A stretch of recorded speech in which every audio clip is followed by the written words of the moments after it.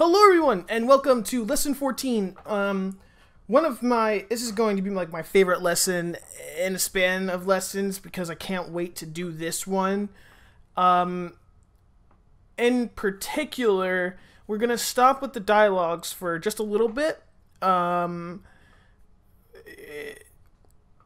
We'll come back to them in the next couple of videos, maybe after this one. I don't see why not, but this one is, I think I should start, and then the next one, and then the last one, and then we can finish up the file dialogues, and then we can really get into what we're going to do today, which is very basic. But today is what we're going to start on is the graphics panel, the drawing. You've seen me in different projects and different lessons draw things onto the thing, or things onto the forum itself, paint. But today we're going to do it, and then we're going to add color to it later on. So today what we're going to do is, for the forum, we could just draw on the forum, but we really don't want to do that. What we really want to do is, but for today's purposes, what we really want to do is add a panel and then add a buffering. But for today's purposes, it really doesn't matter, and we can just do a paint. Oh, well, that's a forum load. But what we could do is go over to the lightning button, and then it'll say paint. I know we do that paint. So now what we're going to do is a paint. So if we render it right now, nothing's going to render to the screen. Absolutely nothing. So with that, what we can do in the code form, which is then going to get fantastic, is we're going to do a graphics graph, or just for I just call it graph, equals e.graphics. So what this does is the paint arguments has a graphics feature that you can draw things to the painting screen, that we're just going to make our own variable for it, just to make it look better, and so on and so forth. So next, what we're going to do with the graph is we're going to draw some stuff. What we're going to do is draw, like I've done before. Let's draw a rectangle. And we're going to do a pen, which this pen is, we do pens dot, and then you have all different colors to draw the outline of the rectangle. So if we did new rectangle, and then we do a, we make the rectangle position. So what it would be, was the one that we're going to choose. It's X and Y, where it's going to be located in the forum, and how high, how big and how high it's going to be. So we're going to do 50 50 50, so location X 50, location Y 50, and we're going to make it 200 by 200. So that, there we go. That is how easy it is to make a square. Look how awesome that is. So with that, we can draw almost anything. We can draw ellipses, we can draw images. We can then with this paint, we can start drawing all different kinds of cool different graphics. Like we can draw pictures now. We can make games. We can make applications, because if we need to draw them and move them. So yeah, with this we can make a couple more. So if we made a couple more, and we made this one red, blue, or not black, blue,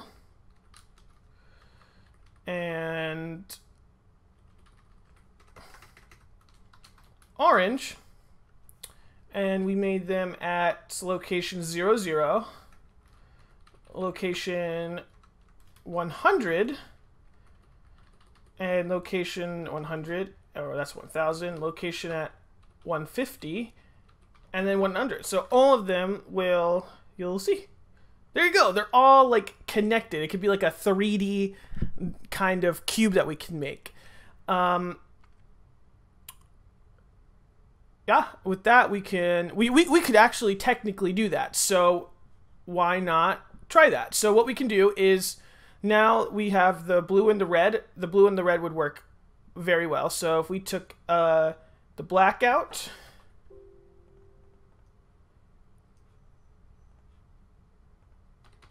and we took the orange out, only the blue and the red will be there. So what we would do is we would make a point for a line from this to this, which would be its top left, its top right, bottom, and we'll make a cube. So what we're going to do now is we're going to draw lines. And what we can do with that, well, first of all, let's make rectangle A equals new rectangle. So we can put rectangle A in there. Because what we need to do is we need to grab it with its 2 new points. And then we can do rectangle B. Rectangle B.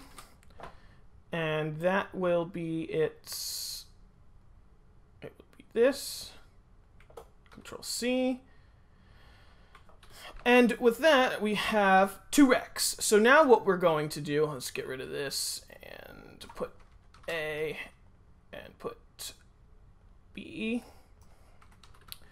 We're going to make lines. So now we're going to make 4 lines. So lines, or line.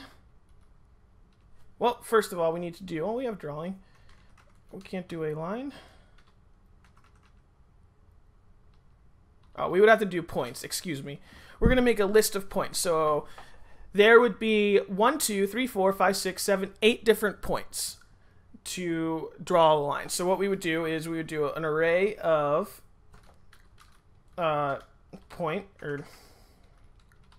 points equals new points sub 8. And with that, we could do points sub 0 equals new point. And now what we're going to do is this point it's going to be A's A dot top or dot left and A dot top. And that's the 2 points, the top and the left of a rect. And if we do this, so we're going to connect these. So we're going to do this, and then we're going to space it a couple times, and then we're going to do the next 2. And then the next 2. So the sub 1's 0 sub 1, 2, 3, 4, 5, 6, 7. So now that we got the 1 point, now we're going to do B's left and B's top.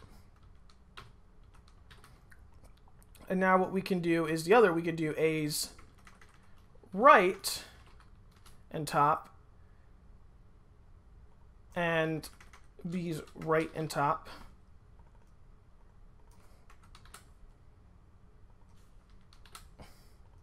And so far, what we could do now is we could always check. So let's comment these out. And what we can do is we can do a graph function called graph.draw lines. And we could do a pens dot what's green. And then we would do draw lines. And what we would do is we would do points. And now let's render it. Let's see if we did this correctly. So do you see that the first line worked? The top A right to B. And that worked. So we're still having that cross right there. So we have the top portions of it working.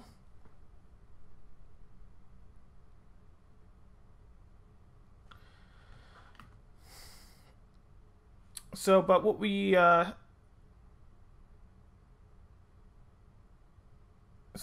essentially what we can do to make it stop kind of doing all of that, we could do single lines. So we could do lines dot, line dot point sub 0 points sub 1 and do the same thing for 2 and 3.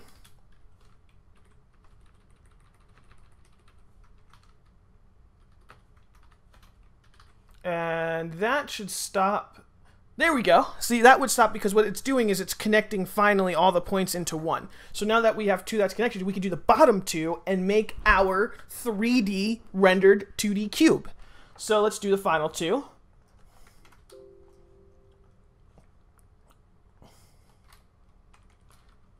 Okay.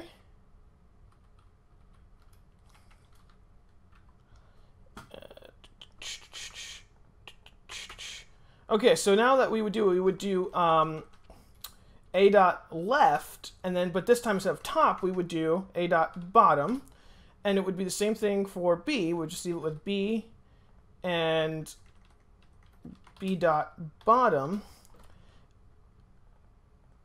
and there we go. So then what we could do here is kind of copy these first 2.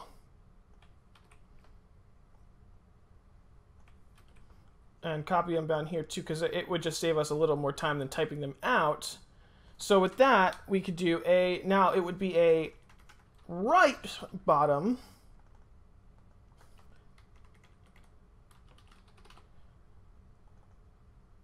And this would be B and B. So with that, we would do, the first 2 would be A left bottom, B left bottom to get the top bottoms, and then we do right bottom. So now if we draw these 2, and we do 4 and 5, and then 6 and 7.